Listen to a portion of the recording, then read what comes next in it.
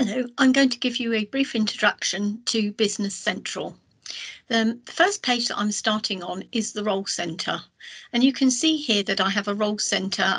Today I'm logged in as a business manager, so it's giving me a number of pieces of information regarding my business, and today the biggest sales order, and in a minute it will change and give us some more information. Further down, I've got some queues going on, so it's telling me what my sales were, my overdue invoices, my purchasing, and I've got some little tiles which are called queues, which tell me that I've got 48 sales orders, I've got 4 invoices, 24 purchase orders, and so on, and also my payment information. These role centres are, as the name suggests, based on the role that you have in the business. So as a business owner, I've got some very different pieces of information. I've got my cash accounts looking here at my general ledger. I've got my top 10 customers showing. I've got some values by customer name. I've got trial balance going on. So there's all sorts of elements on this role centre. I have another role centre, which is a sales order processing clerk. So as you can see, it's very different from the point of view. So the menus across the top are different, the tiles are different, the queues are different as well. So here I'm looking at sales orders, I'm looking at partially shipped and delayed and so on. And so it's telling me here by the different colours of the tiles that I need to pay attention. Here I've got 13 sales orders that are delayed. I've got 26 open sales orders here. So, what is going on as a sales order processing clerk or supervisor? It's alerting me to the fact that I have all of these orders here. So when I click the tile, it takes me back to the information underneath. The little dots here take me into the back door and allows me to show you the capacity and capabilities of the system.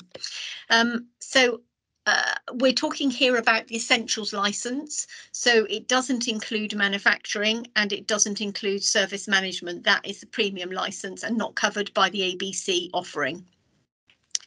So what we have here is company information. We have the usual administrative type IT functions to set up users and workflows and things.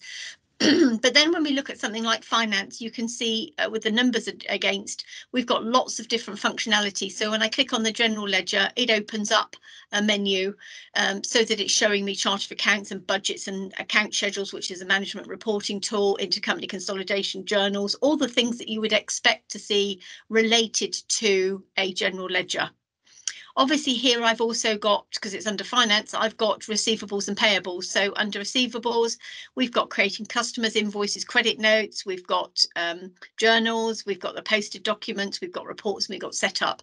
So behind the scenes here, this is basically all of the functionality. So as I say, under finance, we've got the general ledger. This is where the cash, the bank account, the currency is.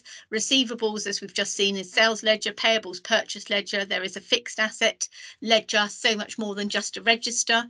You can have multiple assets, multiple books of depreciation, multiple methods of depreciation, all fully integrated with the general ledger for calculating depreciation on a monthly basis, and also integrated with sales and purchases for buying and selling assets. There is obviously stock control in inventory, and there is all sorts of supply chain facilities in here to allow you to order, restock, replen, min-max, all of those sorts of criteria against invoicing. Under purchasing, we have a whole, obviously, things like purchase with the suppliers and purchase orders, etc. Blanket purchase orders are the same as sales purchase orders, are call-off orders. But also we've got other elements in here under planning. So the requisition worksheet is a planning engine, very much like an MRP type engine that allows you to decide what you need to buy, what you need to purchase. It's also used for back-to-back, so you can raise a sales order and back that sales order straight off against a purchase order. There's a number of ways of doing that. The requisition worksheet is one of them. So obviously under purchasing and planning, so there is a whole world of technology. Within warehousing, we have layers and layers of warehousing. Simple warehousing is with inventory picks and putaways. You can run pick and put away worksheets, or you can actually just go and generate an inventory pick or an inventory put away. So there are a whole raft of pieces of functionality in here, right the way up to full warehouse management, so zones and bins and stock takes, revaluation journals, reclassification journals. So a lot of functionality within warehousing. You'll also notice there that we have assembly orders. So within assembly orders, so this is included in the essentials license, not manufacturing. It's kitting or assembly, as it says. So we have a low-level bill of materials, which can have multiple levels, and we can also add a resource to that to enable you to have the labour costs included in that bill of materials. Over here on sales and marketing, as you might expect, we've obviously in order processing got customers and contacts, because you can start life as a contact before they become a customer and raise a sales quote against a contact. And then we have orders, call off orders, returns, invoices, credit notes, exactly as you would expect. And all the posted information and day books, etc. from that point of view. So there is within the system, obviously, all of the ledgers.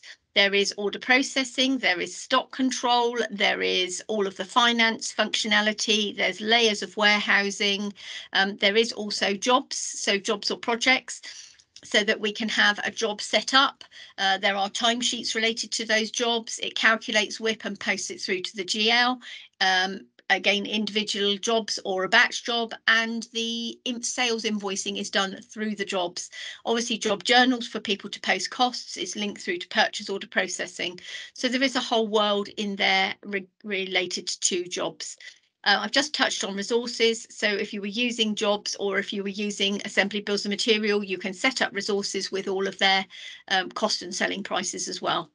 So a fully comprehensive ERP system. So I'm just going to show you a few elements about how the system works. So when I look at my customer list here, I've got a list of customers.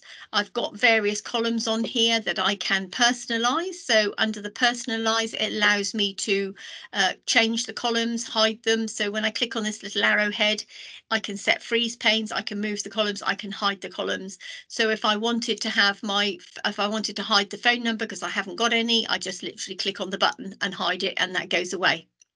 But maybe there's some other columns that I actually want. So the add field button at the top here brings down the field number, the field list that I can add in this scenario. So let's add the location code. So here's the location code. I grab it and I drop it where I want it to appear, and there it is. Once I've completed all my changes, I can obviously move things around, etc., depending on what I'm looking to do. Once I've done everything, I just click the done button, and that is all completed and ready to use. So the next thing I'd like to show you is the search button here. So this search button here, if I just put in CAN in there, it's doing two elements. It's doing a search, a context sensitive search, it's not taking into account case sensitivity or positioning in the string of text that we're looking at. So obviously here they found CAN at the beginning, but also in the second word. On this one, they found it in the second word. Here they found it in the second word, and so on. And as you can see, this is capitalized, but I haven't done a capitalized. So when you're using search, it's searching across all of the information that you can actually see. So if I searched here for, let's search for Andy.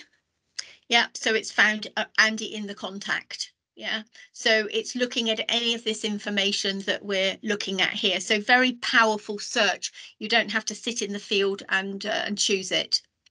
Under this button here is the filter pane. So basically I can add different filters on here. So I might want to filter the list by, and as you see here, the visible fields are the columns that I am showing. So here I've got salesperson, currency, phone number, which map obviously exactly across the top here. So if I want to filter by salesperson, I choose the salesperson, and then I choose the salesperson who I want to filter by. So here I've got a list purely of JR's customers. Now I can layer these filters on. So if I now want to filter by currency code and I want to choose euros, exactly the same process. I choose the field that I want and then I choose the value that I want to filter by.